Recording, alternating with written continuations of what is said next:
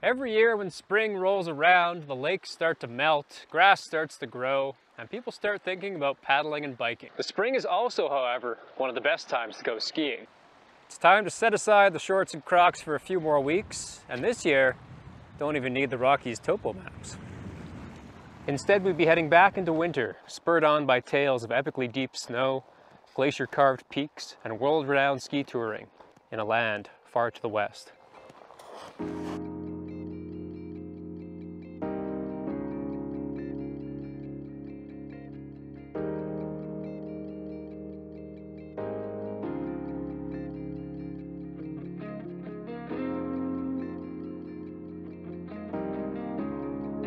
After having done many things in the Rockies, tiptoed through the Caribous, sauntered through the Selkirks, and meandered through the Monashees, the siren song of the Coast Range could no longer be ignored.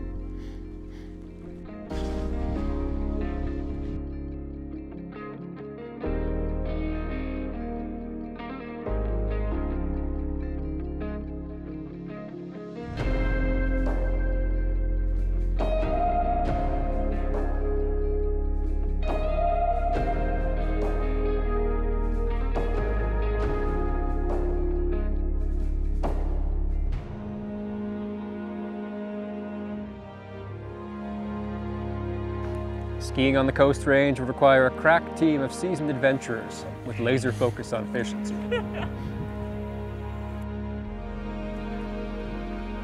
As ever, I would be joined by the brothers Dunn. Josh, a wizard hat-wearing splitboarder who grew up both on the coast and Jasper.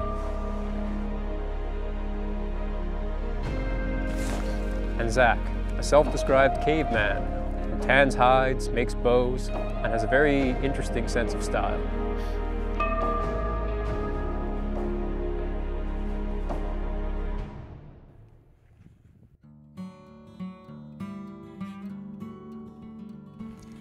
This time we will be joined by Teresa, the best skier in the group with a keen eye for descent lines, also a rescue specialist who will do a good job of keeping the Dunn Bros in line.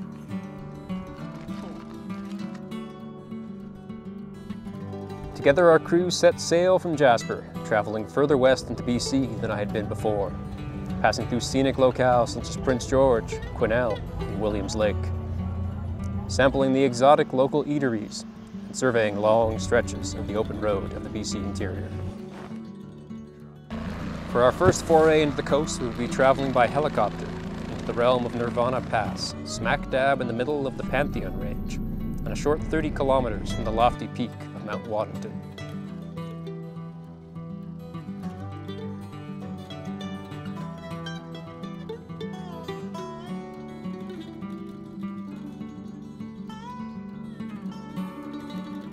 This trip will be different than other trips I've done. We'll be flying in and flying out, planning on 10 days of day tripping from a well-provisioned base camp. Each of us were eager to shred the snow, meet the locals, and find out if the realities of ski touring in the coast lived up to our expectations.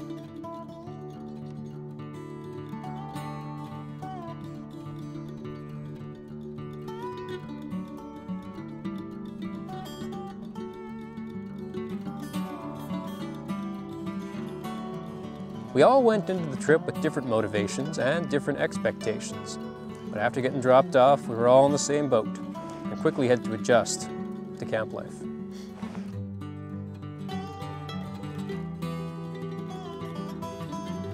Between a large teepee cook shelter, electric chainsaws for firewood, and even an extra propane heater, camp was not quite as plush as a heli-skiing lodge, but close enough for us.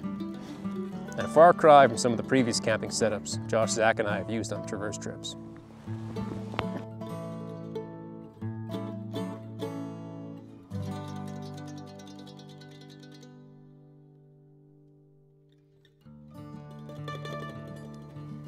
Throughout the trip, I'd be asking my friends what they thought of the coast, how the skiing differed from back home, and if the luxury of base camping seemed like a cop-out compared to our usual spring traverse style.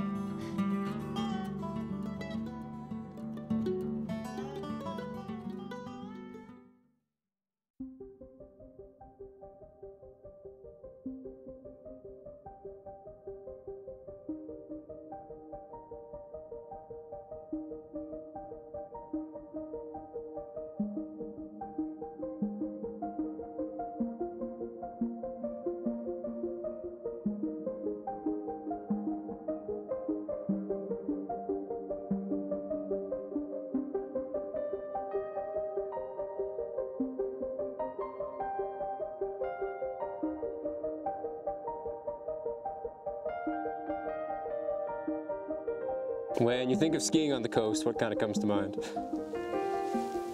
When I think of skiing on the coast, I think of lots of snow and massive avalanches, salmon flying from the sky, fog as thick as pea soup, like longer storms, just tons of snow.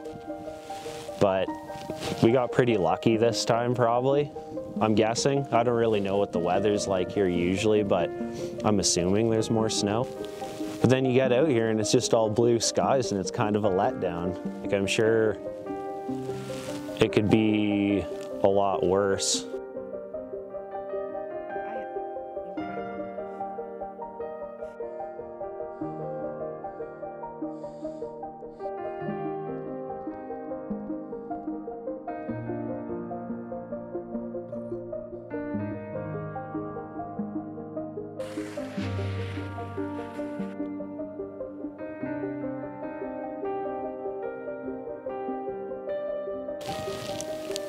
Base camping is different from ski traversing in that it's not as stressful. You can just go skiing when it's good and chill out when it's not.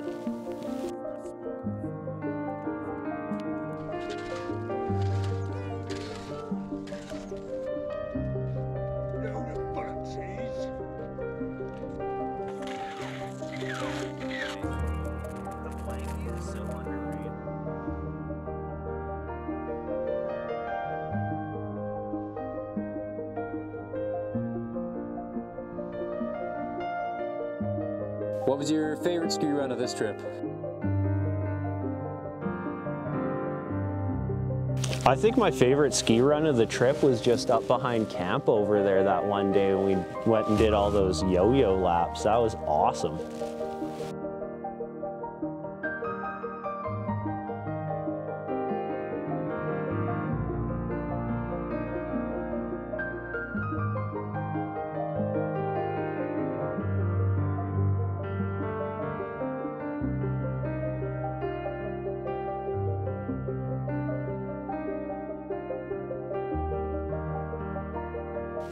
Waddington was awesome. It was really cool to see that just because it's something I've always read about in climbing magazines and stuff, and it's just an area with lots of lore.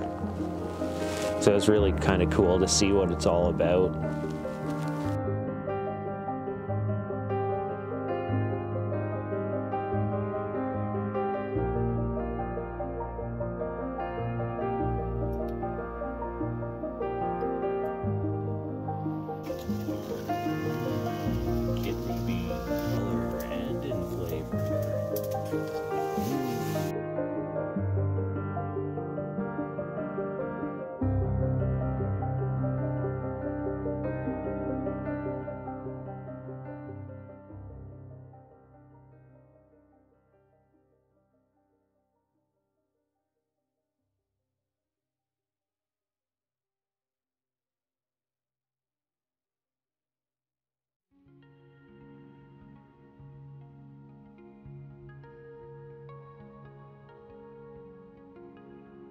When I heard about skiing on the coast, I definitely thought of misery, lots of snowfall, wet clothing, wet everything.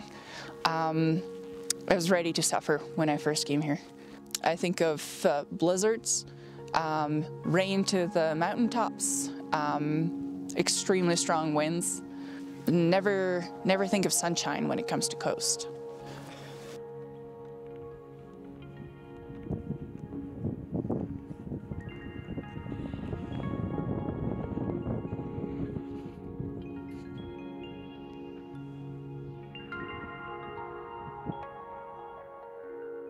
I've really enjoyed base camping. It's been very luxurious. There's few adjustments that we've come up with for next base camping trip. We definitely missed a generator. We should have had a deep fryer, but we definitely lucked out with Mr. Heater Buddy in our wood stove.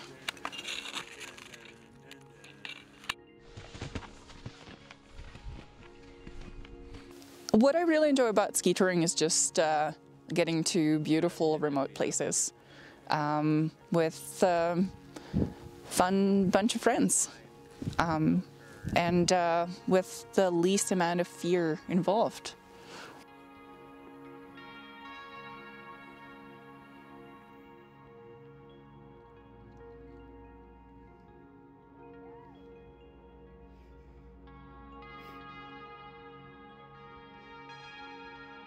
The difference between Jasper ski touring and ski touring in the coast so far has been just the fact that I'm still scared as if I was in Jasper out in the coast.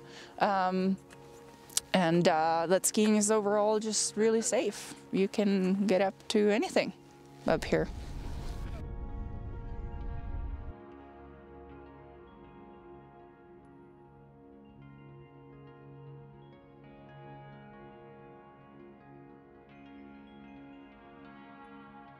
How have you found spending 10 days with our motley crew? I've really enjoyed the last 10 days with the Dunn brothers and Ben Nierenberg. Honestly, definitely exercised a lot of my cheek muscles and laughed a lot. Probably listening to some of the conversations killed a lot of my brain cells, but it was worth the entertainment. I would definitely come back to the coast and do some more skiing here. I'd love to get up to some of the bigger ice fields and get up the mountains. This trip was definitely a nice warm-up to the coastal snowpack. My favorite run of the trip? That's a tough one. We've had a lot of really good runs. I think my favorite run was actually off of Mount Astarte shoulder, the first day we were here. It was a really nice north aspect alpine run, like old man glacier turns. Liked it.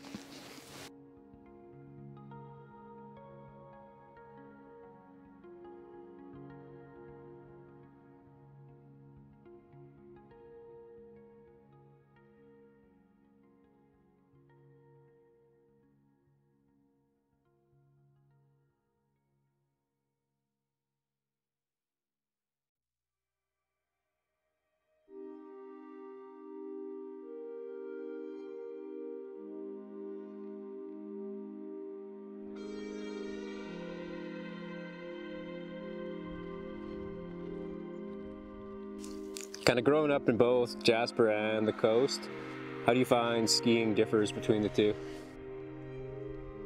I was actually amazed how similar the eastern slope of the coastal mountains is to the western slope of the Rocky Mountains.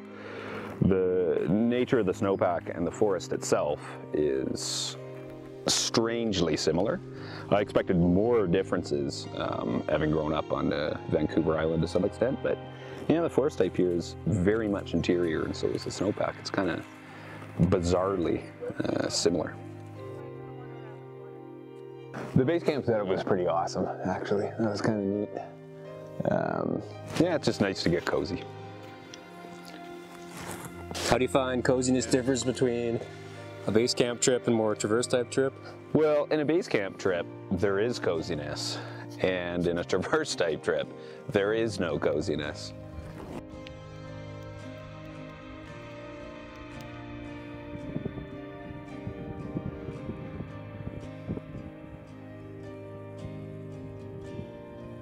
Have you encountered any daily terror on this trip?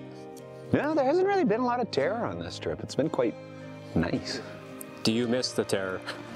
Yeah, I hate to say it, but I do. Yeah.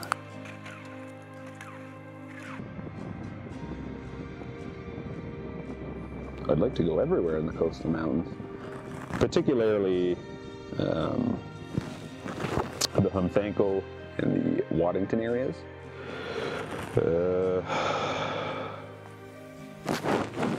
Yeah, I don't think you could go wrong. Pretty much anywhere you would go in the coastal mountains would be worth going. I mean, you could ski multiple seasons and just see a fraction of it.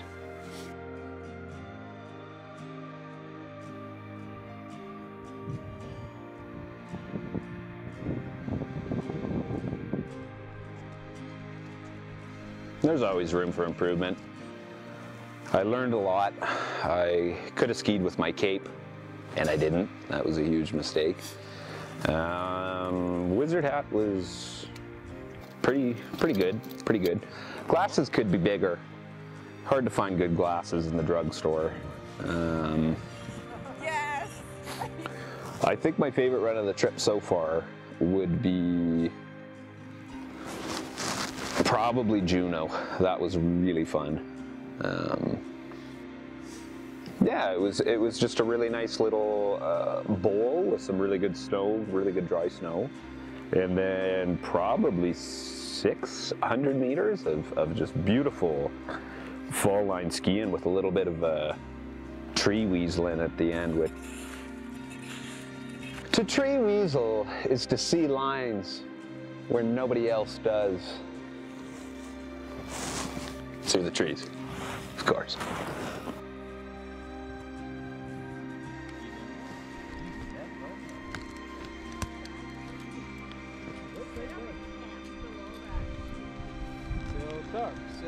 Well, I think breaking the no girls allowed rule has just kind of messed up all the weather patterns, stuff like that. There's been a lot of bears out here. Come to think of it, weird. I don't know about this.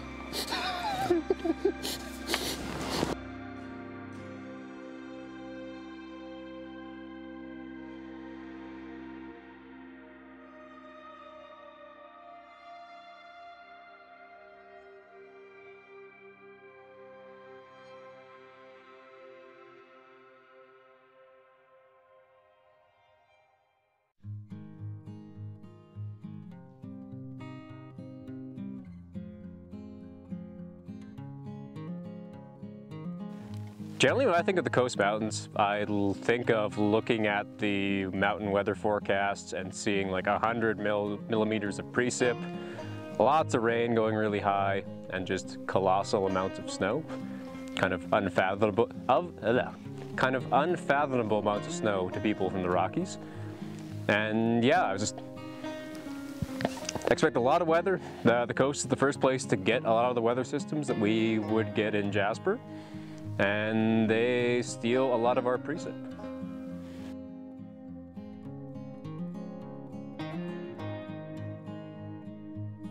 The trip we've done here is kind of a good introduction to the Coast Mountains in that we're on the front ranges of the Coast Mountains, which are eerily reminiscent of some parts of the Rocky Mountains, but you can definitely see kind of like behind us over here, getting into the main ranges of the coast, things start to look very different quite quickly. A lot of granite spires just rising out of large ice fields and really big terrain with more snow than I could measure with 2 avalanche probes tied together.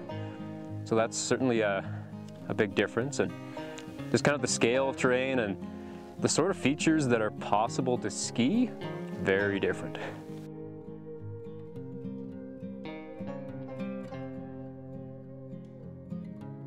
This is kind of the first like big base camp trip I've done, which it's pretty sweet actually. Done a lot of traverse type trips before where you're always moving every day. You always got that in the back of your mind, stress like, oh, our food cache is over the next range. We gotta keep moving to get to it. Whereas here we're just day tripping from a sweet camp, which doesn't even really feel like camping. It just feels like we're home, just there happens to be no floors and everything's covered in snow. But yeah, pretty sweet generally. It's been certainly a different experience from traversing. I like a lot of things about ski traverses, but I could see alternating between base camps and traverses as kind of maybe a future direction.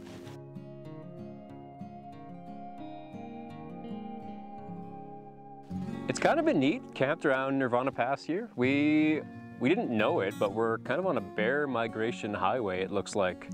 There was one bear that woke up while we were here and sauntered right through camp. made its way south. And then when we came back from today's trip, there were some big bear tracks heading north, also passing right near camp.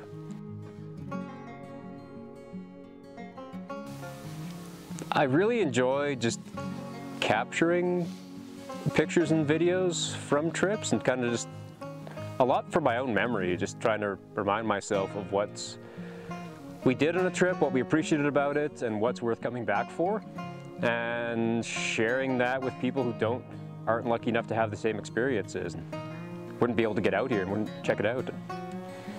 Trying to motivate others too, just to get out and explore.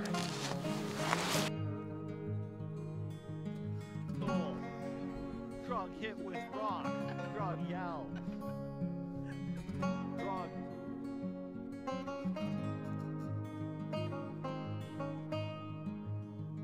In the end, it's the people that make the trip, and this was a good one.